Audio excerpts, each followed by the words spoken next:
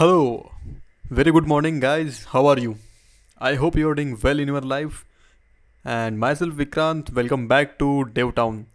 So, in the previous video, we have talked about what is CSS and what is the history of CSS and all the stuff theory of about CSS. Okay, so in this video, what we are gonna do, we are gonna see how to implement CSS in with our HTML pages, and along with that we are also going to see the different ways to implement CSS. So what are these different ways? So there are three different ways to implement CSS with our HTML page. So first one is inline CSS, second one is internal, and last one is external CSS. So what is the difference between these three types and how to implement them actually in our web page? So we are gonna see all that with the help of our VS Code editor and Chrome browser. So let us directly jump onto the VS Code and Chrome browser without a further delay. So as you can see, I have opened my index.html page in VS Code, and along with that I have open this CSS file. So yeah, okay, so I will open this index.html page on my browser as well, just to see what it is giving me in output. So currently it is like showing the blank. Okay, so what we are gonna do, we are gonna see first the inline CSS. So inline, okay, let's say inline CSS. So what is, first of all, what is inline CSS? So inline CSS is the CSS which is written inside the HTML tag. So whatever CSS you are able to see in the HTML tag, so that is all gonna refer to the inline CSS. So how to implement it?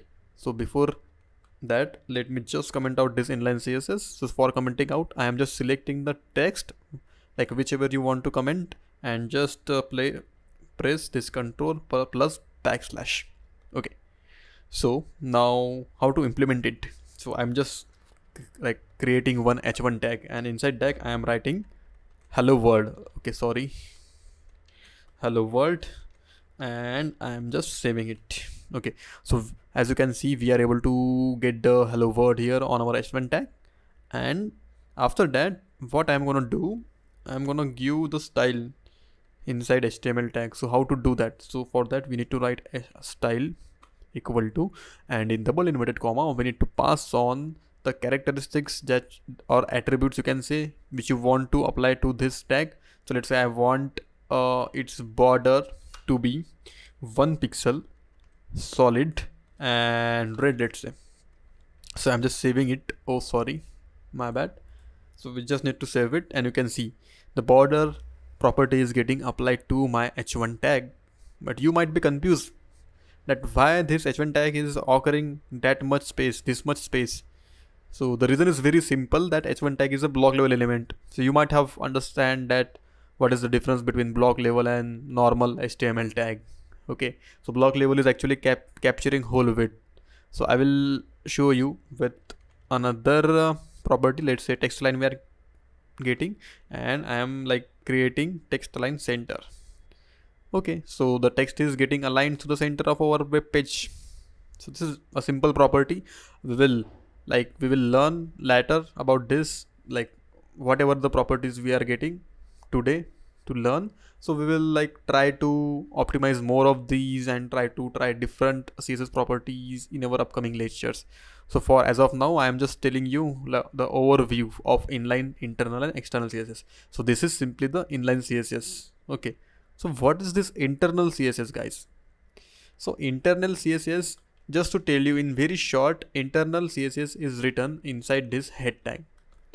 Okay, and inside the head tag, if we are writing this style tag, and inside style tag, let's say I'm writing h1. After h1 I need to like open and close this curly braces, and inside that I need to pass the properties in key value pairs format. So how to do that? So let's say I'm writing border here as well. Okay, and 1 pixel, let's say I'm saying solid red, solid black this time, because red is always already present here. So right now you can see the text is also not getting aligned to the center as we have removed that property. And for h1 tag, it is getting the black border. Okay, so our property is getting applied to our h1 tag. But you might ask, you might have a question like, what is the difference between inline and internal CSS? The only difference that I can tell is, see, let's say I have this another h1 tag and it is saying I am DevTown student. Okay, so you can see my I am DevTown student tag, this second h1 tag is also getting the border of 1 pixel solid red. But how to avoid this? Let's say I want my hello world to have the border of red color. So in that case, our selectors comes into picture. But yeah, and with the help of inline CSS also we can do that. If we are passing separate style to our h1 tag on first line and our different style to h1 like the second h1 tag, so also it is getting applied this different properties as well. So how to do that in internal CSS? So for that we have selectors. So there are two types of selector. So just to tell you in short, there are two types of selectors, so which are class and ID selectors. Okay, so what is these class and ID selectors? Okay, so I will tell you in short how to apply all these tags, all these selectors and all that. So let's say I am giving my ID name to, let's say, this second tag. So let's say my ID name is second, and if I want to apply properties to this particular tag on line number 24, then I can just write hashtag second. And why am I using hashtag? Because I have used ID there on line number 20. As you can see, if I have used class here, like class equal to second, then instead of hashtag I might have used dot, because for capturing ID we need hashtag and for capturing classes we need dot. So let's say I'm giving border same, and let's say this time we are passing this red color. Okay, and I'm just saving it. So as you can see, my second h1 tag is getting the red color border, right? So this is the basic difference between inline and internal CSS. So now what we have to do, let's say what is external CSS. So external CSS is a bit simple. Okay, so I am just copying this style code from here and I'm just cutting it from here. I'm just cutting all style tag.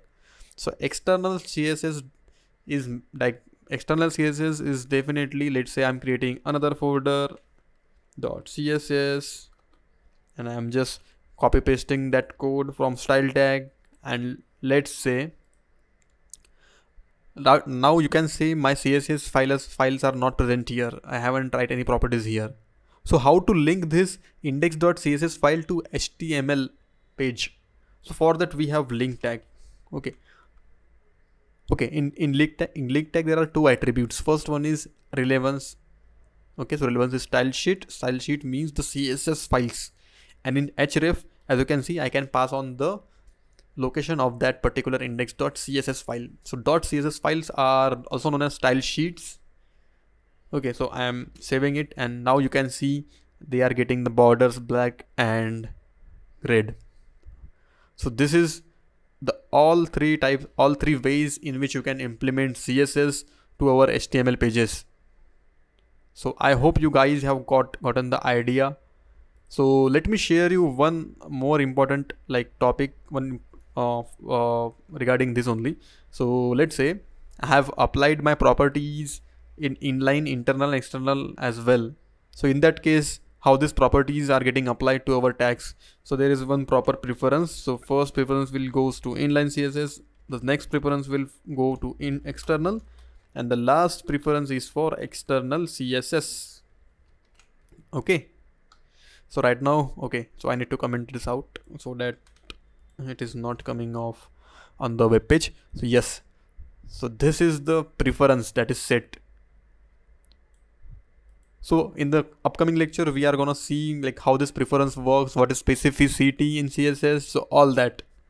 So don't worry about this, and yes, I will see you in next lecture. I hope you guys understand today's topic. Thank you so much for watching. Bye.